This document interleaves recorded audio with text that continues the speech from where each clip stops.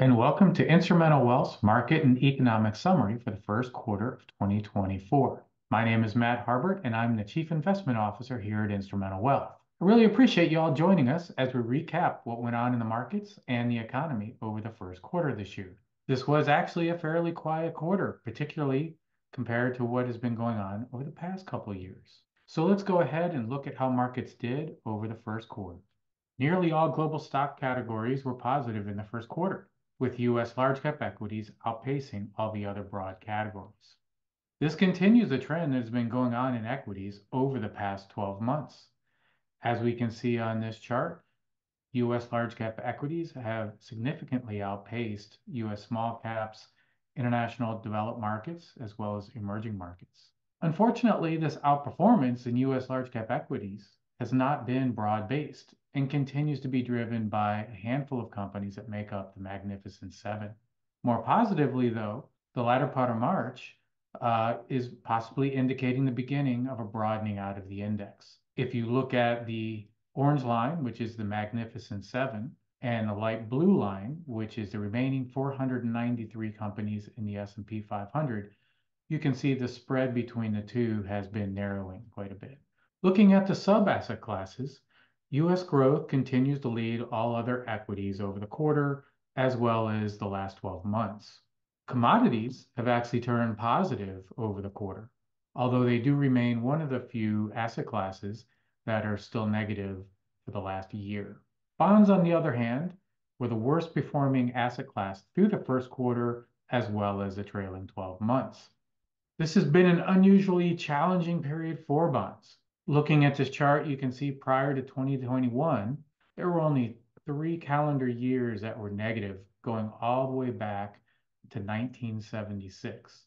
However, since 2022, the bond market has been negative in 2 out of 3 of those calendar years, and the first quarter of this year is negative as well.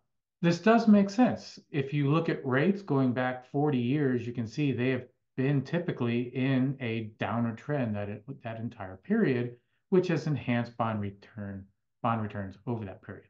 Although the past 3 years, that trend has reversed, with rates sharply rising, and that's created our challenging environment for bonds. Yields actually peaked last year at about 4.7%, as the market started expecting the Fed to cut rates sooner than initially anticipated.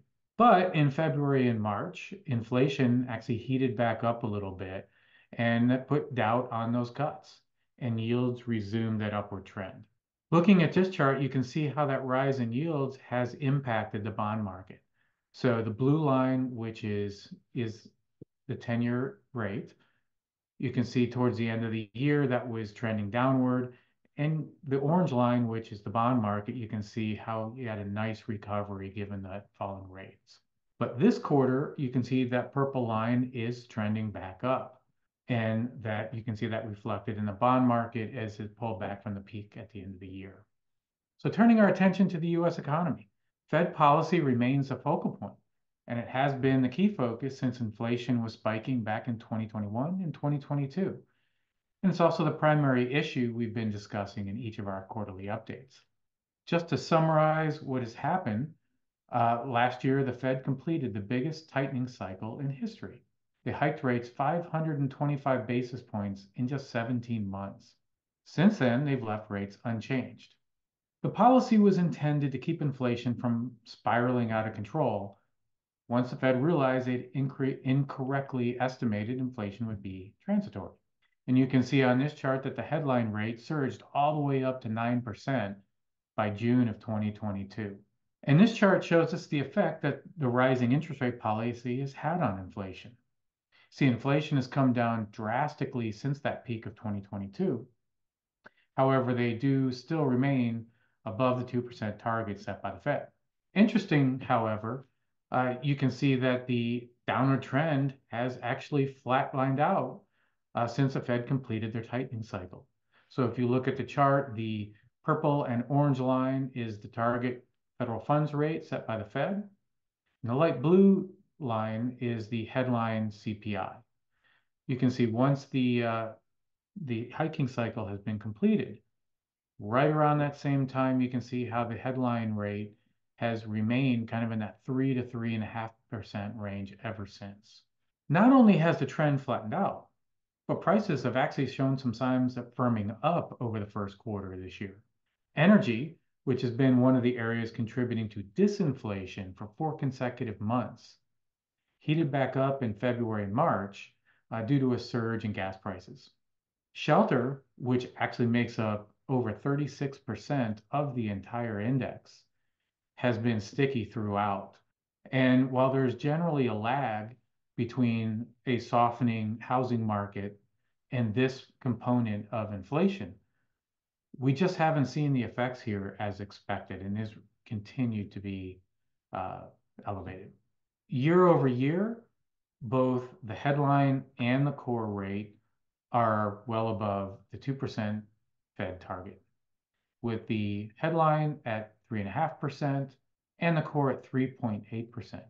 And these numbers actually look a little worse if you look at the 3-month annualized rate, which is about 4.4% for the headline and about 4.8% for the core.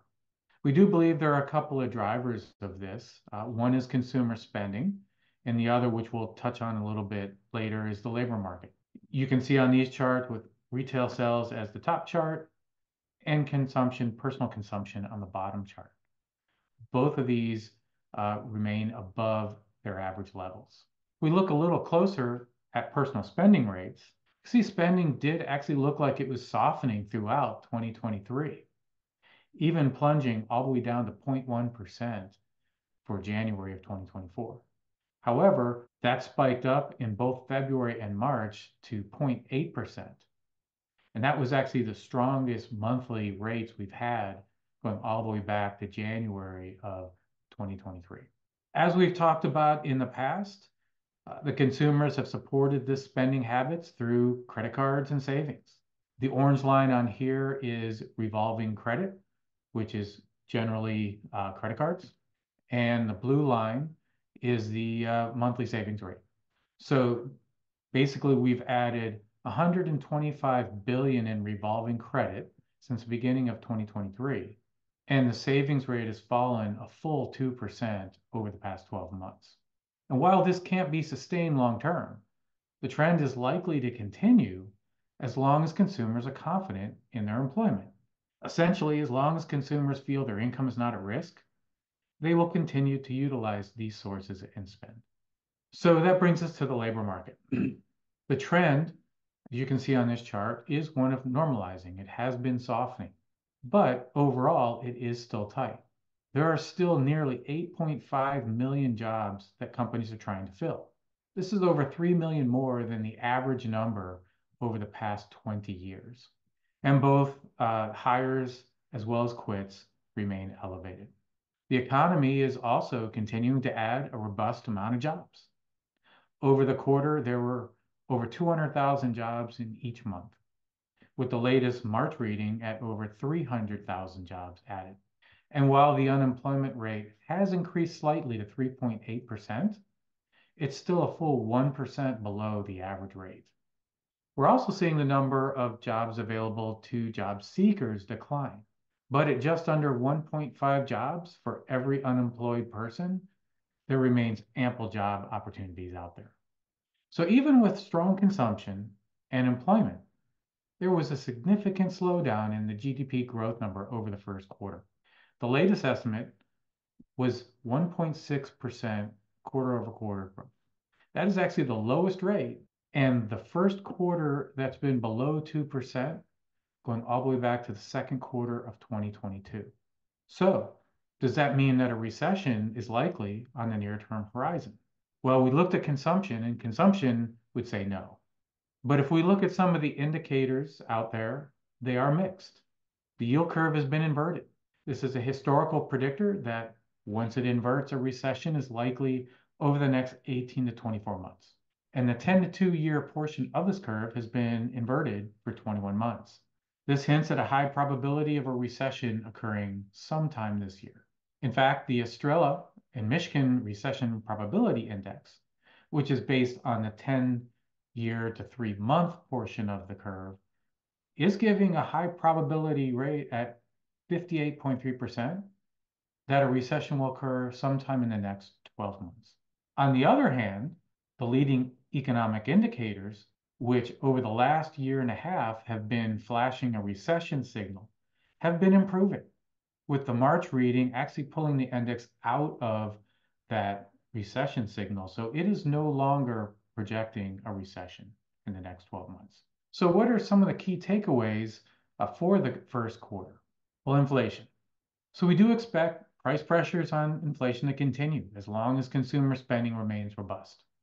And consumers are still using credit cards and savings to fund their spending needs. We do think that the catalyst to rein in spending will be a weakening in the labor market. And in fact, the labor market is showing the trend of normalizing. However, it may take some time still to get to normal. So we may not see those impacts immediately. Finally, we may be just entering a period where the normal rate of inflation is closer to 3 or 3.5% than the 2% we've been accustomed to since the financial crisis. With Fed policy, the Fed has stated their intent is to begin cutting rates this year. However, with inflation more persistent than expected, we should expect fewer rate cuts than has been previously projected. 1, maybe 2 this year, if any. We should also expect these cuts to start a little bit later. We think it's going to be closer to the end of the year, if not waiting until 2025. In other words, we expect a scenario that rates will be higher for longer. As far as a recession, while the signals are mixed, we don't think that a recession is the highest probability of occurring in 2024. More likely to occur in 2025. And what do we think about the markets? Well, we still do prefer U.S. equities relative to international equities, particularly U.S. large caps. We do think there are some opportunities in fixed income. While bonds have been challenged with rising rates, they are now paying high enough yields that we can be patient with them. Secondly, with rate cuts expected to begin at some point, maybe later in the year, that will be a big tailwind to bond returns. Now, that said, we don't think it's the time for big bets. With so many uncertainties out there, with interest rates, inflation, what's going on around the world, we think it's better to stay diversified across several markets, and that should help mitigate those risks. So this concludes the update. I hope you all enjoyed watching, and if you have any further questions for us, please feel free to reach out to us through email or our social media. Thanks again, and I hope to see you again next quarter.